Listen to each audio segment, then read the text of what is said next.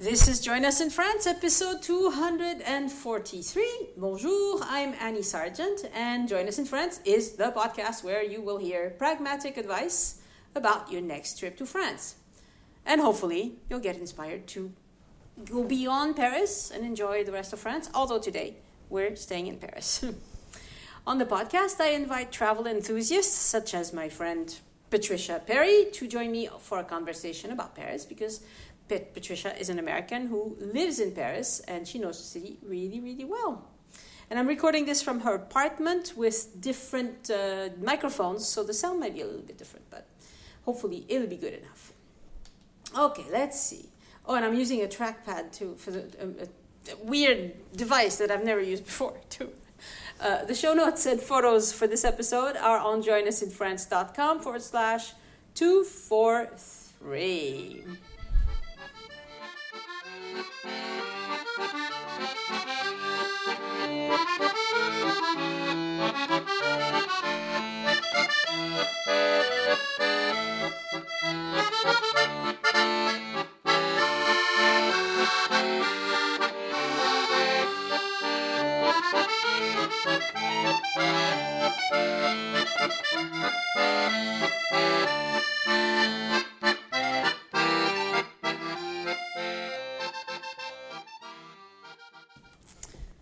Bonjour, Patricia. Bonjour, Annie. How are you? Very well. Good to have you here. So nice to be here with you. So we are, today we're talking about visiting cookware stores in France, or maybe you could call them kitchenware. What's the right word? Yeah, kitchenware, kitchen supply store. Kitchen supply store, yeah. And there's a bunch of them in Paris, right around Les Halles.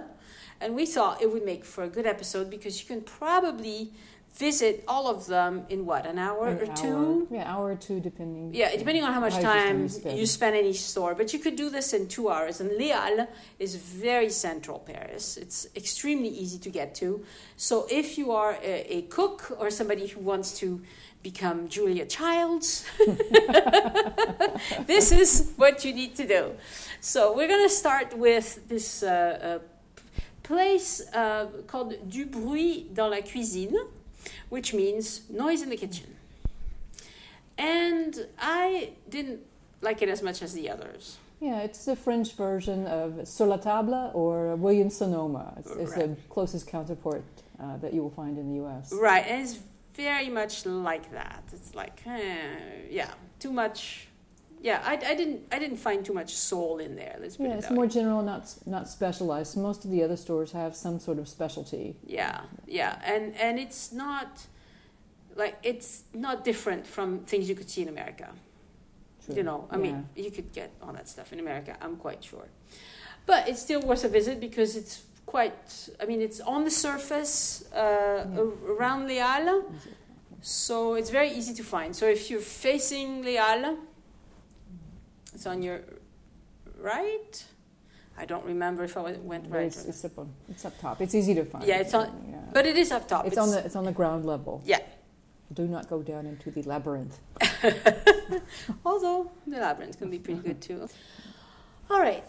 So our second stop is actually the reason why you went with your friend, and it's called Déco Relief. Yeah, and this is a store that really specializes in things for pastry chefs. So all kinds of little molds and frou-frou things and specialty boxes and decorations that people that are into making pastry.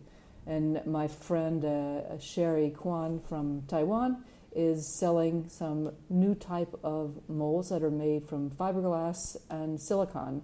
And they were interested in perhaps buying these from her. Yeah. So it was wonderful. It was the first store we went to, and they were interested. They loved it. They loved it. So I'm hoping she gets a good sale out of that. Yeah, so I have plenty of photos to remind us. Let's see, because I went back later and took a lot of photos. So let's see. So we're talking about, bear with us, everybody. It was called Déco Bidule. Oh, didn't I take photos of Déco Bidule? Maybe I didn't. Maybe I skipped it. Oh, it looks like I might have skipped that one because I don't have any photos of it. Pull some off the internet. Yeah, it's fine. Anyway, but you thought it was good. Yeah, I mean, if you're into pastry, these are all the kinds of things that somebody that likes to make pastry would need. Yeah. Whether you're professional or just a high-end amateur person, but all kinds of things that I didn't know what they were for. Yeah, the little bits and bobs you need. You know, teeny tiny little trucs. And, petit machin des bidules et des trucs et des chouettes. Okay. Then you went to Mora. Yeah, which is once again, they had quite a few pastry things too, and a lot of little French things. So, it's a good store. It's just maybe 50 meters down the street. Like you say, these are all very close together, and none of the shops are very big, so they don't take long unless you're looking for something in particular. Right. And Mora was. Let's see. Oh yeah, it also had a lot of pastry kind of things. Yeah, I would say not as much as it had more than just pastry things, but many pastry things. Yeah. So here's like the little decorative sparkles and whatever that you can't really find in a That's French true. They grocery have one store. little alley that has like the packaging for these fancy little gold boxes to put things in, and the little decorative things they put on top of pastries. Mm-hmm. Like if you want stuff to make escargot, you can get it there. The serving things, they have all the pots and pans, and they have your spatulas and fancy knives. And they have some really nice copper copper stuff. I was like, wow, that's nice looking. Have you ever cooked with copper? I don't. I think it's just. I mean, it's beautiful and it works well, but in terms of maintenance, a lot higher maintenance than stainless steel. So it would probably just decorative. Maybe. Yeah, you can use it, but you have to take care. Yeah, so I'm looking through my photos of Mora, and it's a lot of molds to make. Like if you want to take home some molds to make madeleine. Well, you'd find them really easily at any of those stores. Financier, madeleines, classical French small pastries. Les cannelés. They have all these shapes that you need, or the soufflé, or quenelle. So quenelle is a dish from Lyon. Yeah. And it's a funky shape, and you can buy this the little silicone mold to make this, or to make all sorts of truffles. But it's savory, not sweet. It is savory, yes. Yes. Fish mostly. Yeah, it's usually it's a mix of bread and milk or cream and fish, and it's molded. And they also sell the little wedding cake toppers. So they have some black couples, but they don't have unisex couples yet. We're working on it. They'll get there eventually, I think. Okay, the next one we went to. Well, I walked past Bovida, but it was closed for renovations. But you went in. Yeah, I went there, and they were basically destocking everything, trying to sell everything off their shelves because they're doing a major renovation inside the store. So, and they have they've got like at least 2 stories, and they have a good selection of professional type equipment, knives and molds, and it's a good selection of specialty objects. Yeah, that's cool. And then I went to this place called J'ai de tout. So G de tout. But it's funny because in French it means J'ai de tout. I have some of everything. Which is it's adorable. They really do. It's like they're funky. They have. It's ancient. Yeah, it's tiny and ancient. It's not very big. You go in there and they have. Okay, let me play these photos because it's for. So it says it's tout pour la pâtisserie et la cuisine. So all for pastry, cooking, and cuisine. So they will have like tripou.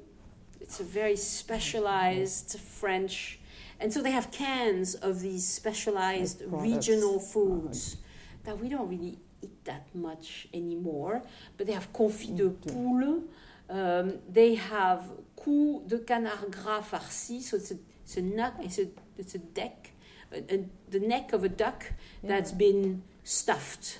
Oh. And this is something that they sell a lot in the Southwest. It's something that people love. I grew up I had a good friend whose mother made duck products, and so I've enjoyed it at her house. All parts and pieces of the duck. Right. So caille farcie, so that's like a stuffed quail in a can. Boudin du pays, so if you want like black sausage blood sausage to take back to America, it's in a can. So on any of these cans things, I think you'd be fine. You won't have any problems. Yeah, you won't have any problems taking them home. So they have all sorts of pâtés made from, boar and what am I looking at? Duck and le pâté de Mont-de-Marsan. So it's a town in France. So if you want, they make a special flavor. So it's like just crazy. La garbure hollandaise. I have never eaten that. Like it's a weird thing. Really? Of course, duck fat, which if you're a serious cook, you need your supply. Yeah, you need the duck fat. I always have a thing of duck fat in my fridge. And then they sell all these specialty mustards. So mustard with moutarde à l'estragon, moutarde at everything, But there's a Maya store on Place de Madeleine that has which would be 1,000 different kinds of mustard there too. That would be good, but just the one brand. It looks like it's all the one brand anyway. Yeah. So all sorts of truffle mustards and stuff, and I think those make for nice good gifts because they're very French, and so long as you have a checked bag, you'd be fine. You need a checked bag for this because it's kind of not solid, so they would confiscate, I'm pretty sure, if it was in a carry-on. Let's see. Yeah, moutarde de pommerie. Really things that mustard with walnuts, with estragon. So that's estragon. How do you say that in English? It's tarragon. Tarragon, that's right. Anyway, just... Cassis? Oh, moutarde au cassis de Dijon, moutarde de Dijon au vin blanc, moutarde au basilic, so basil mustard, all sorts. And they also have, of course, all sorts of jams, des compotes, des confitures, jams that are a big thing in France. In most countries, really. Anyway, it's a very small store, and they also sell nuts and decorative things for your pastries. And all kinds of chocolate. Yes, for chocolate baking. Things. Yes, baking. baking. So if you do baking with chocolate, you'll find whatever kind of chocolate you want there. Right, but I took a lot of photos of stuff that people might want to take home. Mm-hmm. So anyway, if you have a gourmet cook that you know and that you need a gift for, I think G2 would be a good place to go because they really have a ton of things. And they were pretty friendly too.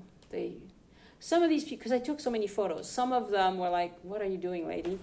And they were just smiling at me. But of course I told them, wow, this is cool. People talk about you. Yeah, well I didn't explain that, but I never do. But I just said, wow, people really eat like that. We eat that stuff still, and they're like, "Oh yeah, oh yeah, people eat that stuff." It's not that surprising. So moving on to the next one, it was Simon. Simon. Not very far. Again, it's probably a 3-minute walk between all these stores.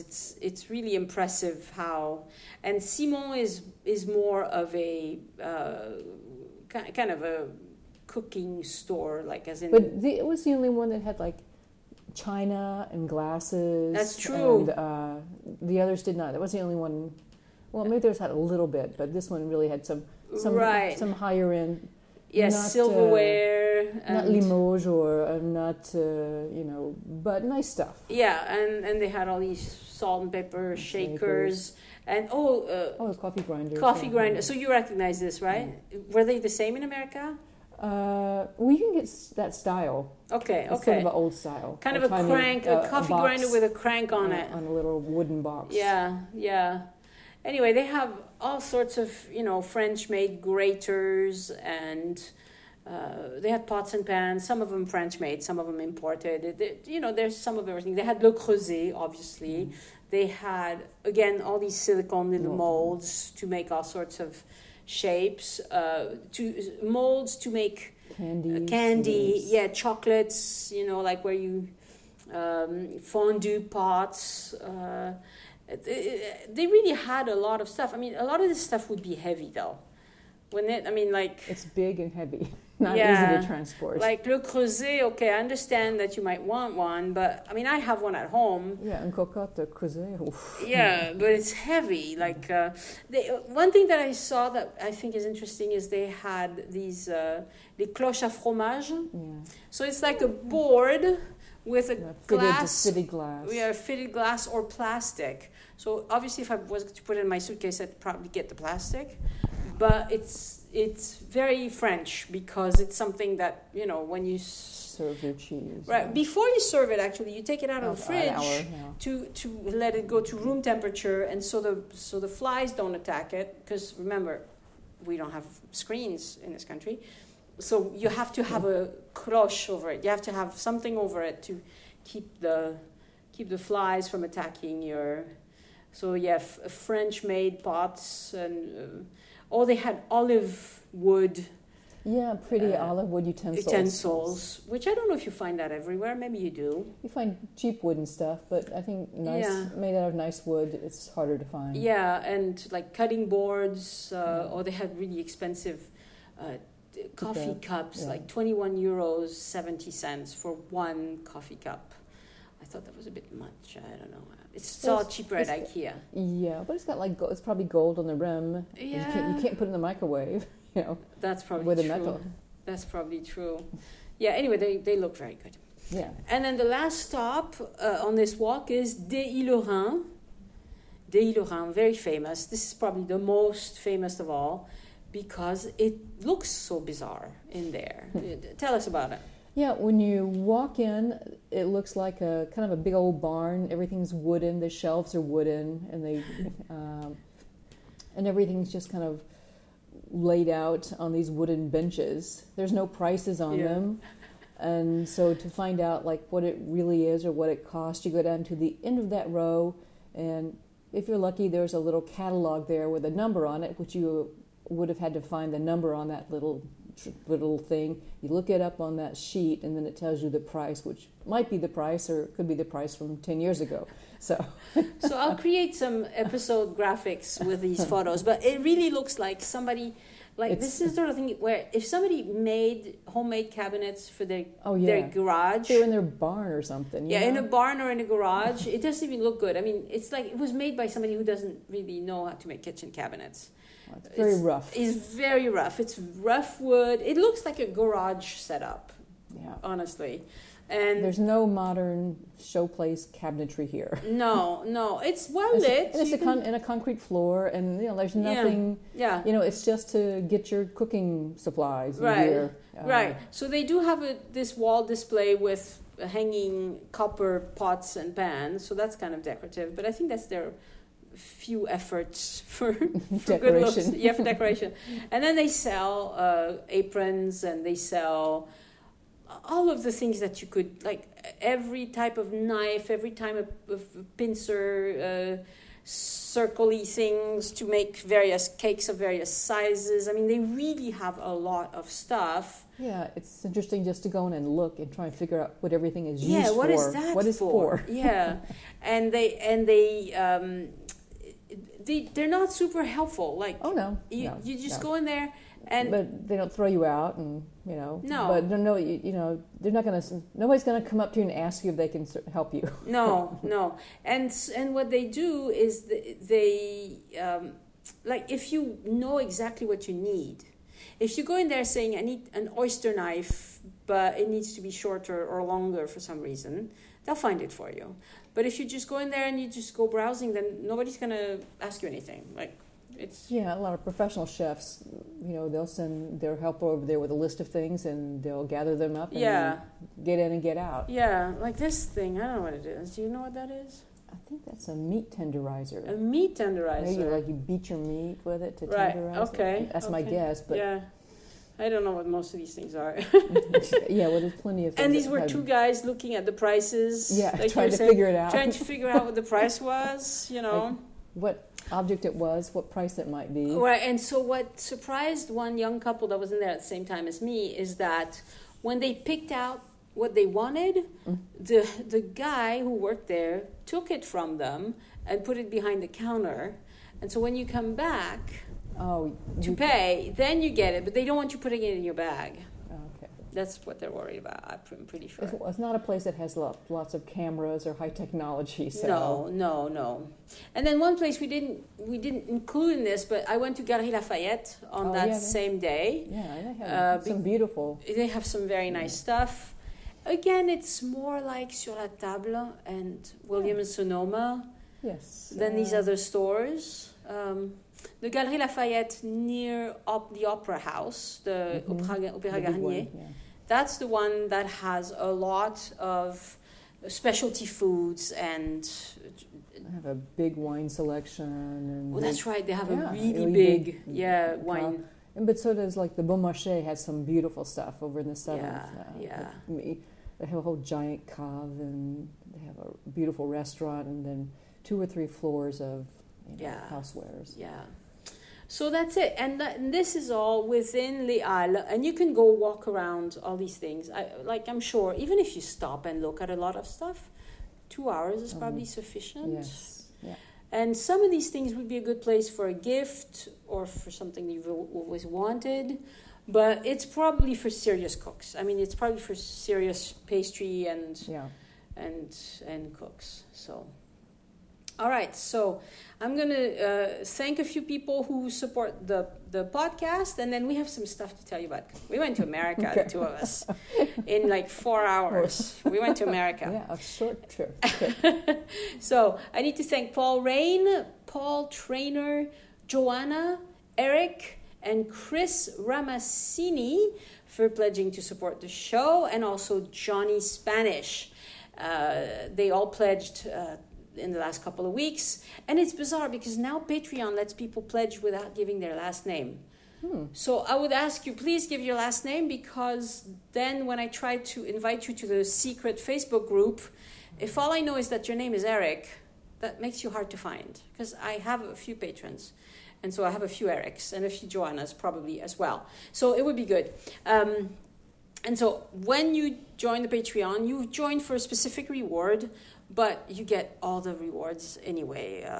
Because if I put it out there, you might as well enjoy it. So if you want to support the show, you can go to patreon.com/join us, Patreon, and you can look at the different reward tiers. And thank you so much for giving back. And also Coral White sent in a one-time donation, and she did that by using the green button on the join any page on Join Us in France that says Tip Your Guide. It's a little green button. So this week, let's tell them about Costco. And we're in France. We're in Paris. And I had heard that there was a Costco in Paris, and I came up to finish up a couple of tours that I wrote. So let me explain a little bit. These GPS-aware tours, they're wonderful, but they need to be tested. And Patricia here had tested it once, and then I came up once to test them, and I realized that there were a lot of things I wanted to change. And because I had changed so many things, they said, listen, you have to test them again. And so I did. I tested Ile de la Cité and Le Marais again, and this time I made very minor changes, just added a few directions to tell you, look at the flag and go right or something. And so, and I'm writing a new one for Montmartre. And that was very fun. It's the most fun I've had in Montmartre forever, because I've been there and I found it very stressful. But the way I did it, I kept the stressful bit for the end. So I start in the nice, quiet parts of Montmartre, where you get to see all this beautiful, scenic stuff. And then you have to go see Place du Tertre. Because you have to. You're in Montmartre, you have to. But you finish there. So I found it really good. And also, I don't know what's happening, but I didn't see a single pickpocket in Montmartre. I saw some in other places in Paris on this trip, but not and no string mafia either. No string mafia either. Those are the people who tried to tie a string bracelet on your wrist. Yeah, and it's just a distraction while they're emptying your pockets and unzipping your. And this time nobody tried to unzip my bag, which was good. because even though I had a clipboard, I took a bag big enough that my clipboard could be in front of me and not in the back. You really don't want a backpack. It's too easy to rob. So just word for the wise. Anyway, so that's why I came to Paris, and it was a lovely trip, and Patricia loaned me her guest room, which is lovely, and she makes the meanest breakfast. I'm telling you, Patricia's breakfast is quite something. So, yeah. Thank you. It's very simple. No, it's really good. And so I had an extra day, and I had told myself, if I have time, this time I want to go to Costco. So this is what we did. We went to Gare Montparnasse this morning to rent a car. And when they told me how much it was going to be, I just about fainted. They wanted, like the cheapest one wanted 170 euros for the day. And I'm like, what? And we went to another one, and it was like 200, and the other one was 220. Yeah, just going the wrong direction. Yeah, so I pulled out my phone and looked at Uber, and there you go. Uber was quite a lot cheaper than all of that. So we got an Uber pool. So this is another thing. I had never taken Uber pool, but I did this time, and it worked out really well because it was just the two of us anyway. Yeah. Because if you're going in the boonies to Costco, who else? What are the chances that other people want to go there too? Yeah, so it was just the two of us, and we got the Uber pool price. Yeah, so it was good. So he drives us out there. It took, maybe 40 minutes to drive, you know? Yeah, but it's a good piece away. I mean, there were no traffic, there was no traffic, so that's going at highway speed a lot of the time. Yeah. So it's not close. No, it's not super close. It's past Orly to the south of Paris. Right, it's in something Yvette, whatever. Villebonne. Villebonne-les-Yvettes or something. Yeah. Anyway, the village before it looked very quaint, little, it looks like a village in France. Not a particularly scenic one, but a fine place. And then the Costco is in the middle of the fields. Yeah, it's like at the middle of the fields, there's this Costco. Yeah. Hooray! A Costco. I hadn't been to a Costco since Christmas. Yeah. So if you knew me in person, you'd know that's a long time for me. So I just wanted to see it. And you know what? It's just like Costco's in America. Yeah, it's like walking into a little America there. But it was mostly French people. It was. I think I heard English once, and it was pretty full. So French people are digging it. It was a Saturday, so It was a Saturday afternoon, so they are digging it, and I was very surprised. But you find all the same products you'll find in America. So Kirkland brand toilet paper, like the big old things.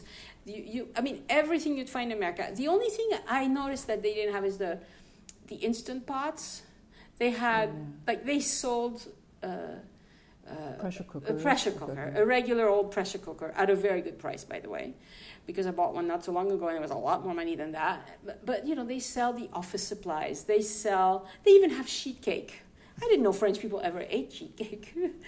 They also had lots of French food though too. Yes, all the cheeses were French, and a lot of the French specialty foods they had there. Right. So they had this thing that was.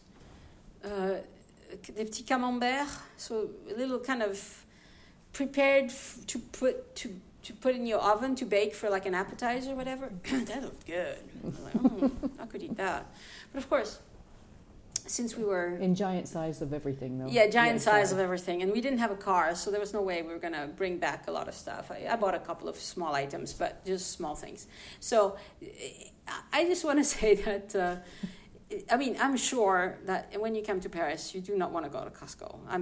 But your card will work here. But your card will work here. So for those of you who are moving to France, if you have a Costco card, you can use it at the Costco, and they won't give you any trouble, and they'll take your money. They're good that way. They'll take your money anywhere you can have it. And then when we were done, so we looked at everything. The obligatory, you have to walk through everything. And we took the public transportation back. Yeah, it wasn't bad. And it wasn't bad. So that involved walking maybe a couple of kilometers to the bus stop. About a 15-minute walk. Yeah. Oh, then it's not even a couple of kilometers. It was maybe half a kilometer. Yeah. Because it didn't take that long. Yeah, 15 minutes to a bus station. That was probably the the most confusing part because it was, you're kind of out in the middle of nowhere, like, where's the bus station? Yeah. But, if you've got a GPS, if you have an app, and Google Maps, you'll be fine. Yeah. And apparently weekdays they actually have a little shuttle that takes you back to the bus stop, which is nice. Yeah. But we went on a Saturday, so they didn't have it. And then we took one bus. It came right away. It was coming frequently. Yeah. Yes. It's unlike buses that come once an hour. This one came like every few minutes or 5-10 minutes. Yes. Yeah. Which, seeing that we were in the boonies, that's surprising. But yeah, on a weekend. Yeah, in August. And like this is as good as it gets. Yes. In terms of public transportation. Yeah, and then we took the RER, which we didn't have to wait for either. It just worked out. RER's B. And then we changed to... Depends on where you're going in Central Paris. Then the RERB will take you to Central Paris, and then you just go to whatever part of town. So it was fairly easy. It was a little longer doing it with the public transportation, but it's doable. So just so you know, it's not a scary thing. So what else has happened to me? No, that's it. So when I go home on Monday, I'm going to start recording those tours. So I'm hoping that now I'm seriously close because that's the last step. It was very interesting because they have an actual audio engineer who so I did a test recording and I sent it to him the same way I do the podcast, and he sent it back like that's not very good. I was like, oh, come on, you're picky, aren't you? And he's like, well, I'm an audio engineer, so he's gonna edit the audio. He's gonna make me sound sexy. Oh, ooh. Yeah. So we'll see. But he's also gonna, I hope, to talk him into teaching me how to do this myself. Because it'd be nice if I could get. Yeah, it's probably minor adjustments, maybe. Yeah, so if it's something you can do on your own and not a whole lot of work, then so much better. He uses a professional software which I don't have, but I don't think it's going to be that expensive to buy, so I'll probably get it. So it's not the equipment; it's more on the editing side. Yeah, it's the editing software. Mm-hmm. Yeah, he uses something that I'm like, oh well, I use a freebie, so there you go. Mm-hmm. you get what you pay for. But anyway, so all is well. So I will do my best to put out an episode for the rest of each Sunday for the month of August. But then late August into early September, I have family coming over, so then I get kind of busy. C'est les vacances. C'est les vacances, yeah. I haven't been to the beach yet. Come on. Well, because the thing is, they tell me, this is almost ready. If you'll just go back to Paris and test it, you can put it out. And I was kind of motivated. Because these tours are fun. Yeah, they are. There's a lot of good stuff in there. I learned a lot of things. So they're very enjoyable. And you can take them at your own pace.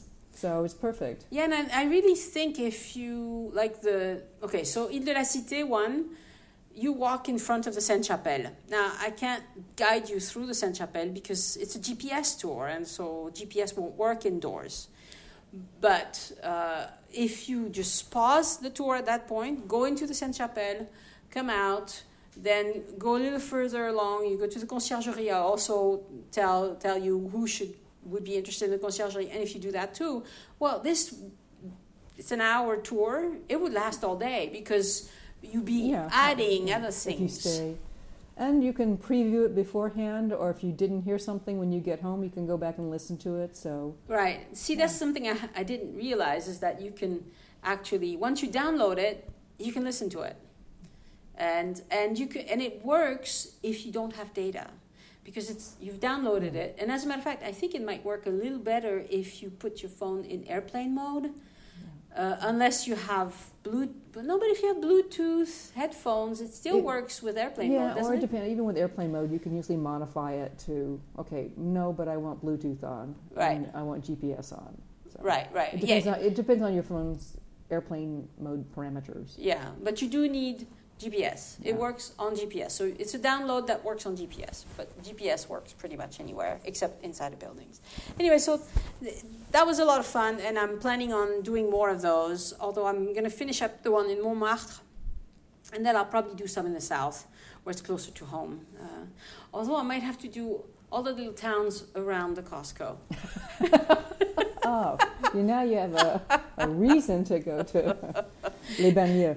Yeah, but that's my favorite place in Paris now. No, I'm just kidding. It's not. I'm just kidding. But I do like a good visit to America. You know, like you're in the middle of Paris and, let's go to America. Fun. Yeah, they did have some things I've never seen in France before. They had sockeye salmon. I've never seen that in France before. And they had jalapeno poppers.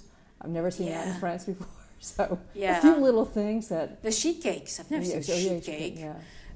They had a bunch of things that French people, but they were digging it. French people were digging it. They, you know, I mean, there were some people, it was clear that they were small restaurants, probably. Yes, yeah. So mom and pop restaurants, because getting they were basic supplies. Right, they were buying 100 pounds of chicken. Yeah.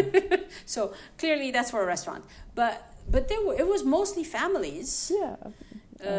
Not as many kids as in Utah, but... Well, there's not many places that have many kids. But, it was really a pleasant little... And they sell the hot dog. Oh, but it's a rip-off. The hot dog here is €2. Over there, it's only $1.50, right? Unless they changed it. But they did give away a free sample.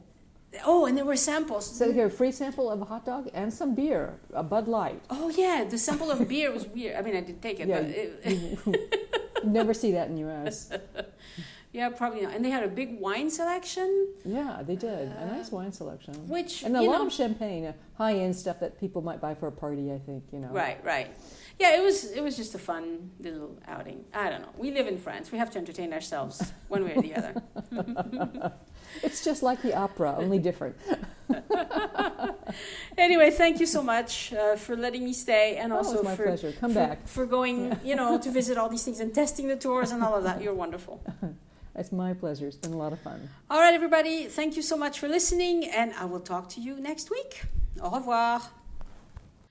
The Join Us in France Travel Podcast is written and produced by Annie Sargent and copyright 2019 by Addicted to France. It is released under a Creative Commons Attribution, Non-Commercial, No Derivatives license.